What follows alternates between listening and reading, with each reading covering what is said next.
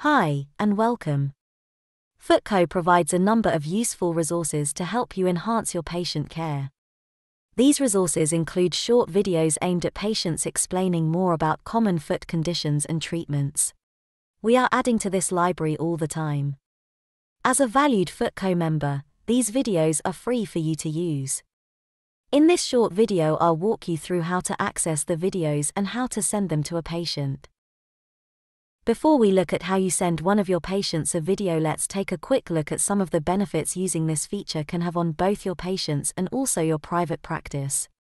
Patient benefits include improved knowledge about their condition, a better understanding of the treatment options, a clearer understanding on what to expect from a treatment. Private practice benefits include our videos will help you attract more business. Your patients will be much better informed, meaning your consent process will be more robust. You will have a full audit trail of information sent to patients. Right. Let's take a look at how you can send a video with just a few clicks. From your main dashboard, simply select the Practice Management icon and this will open up the Practice Management dashboard. Within this dashboard, you will see an icon named Videos to Share.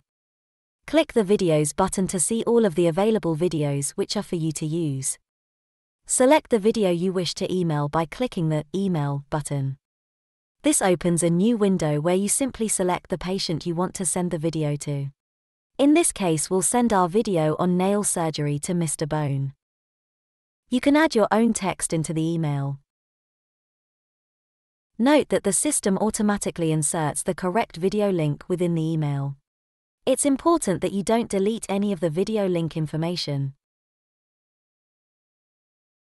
I normally just add a few words to personalize the email before I click send. This also helps remind the patient where the email has come from. Once you have finished typing your email, you're good to go. Simply click send and the video link will automatically go to the patient's registered email address. What's really clever is that the system will log that the email has been sent to the patient. We look at this in another of our help videos. I really hope you found this video tutorial helpful. If you do have any questions or comments, please feel free to reach out to me by email.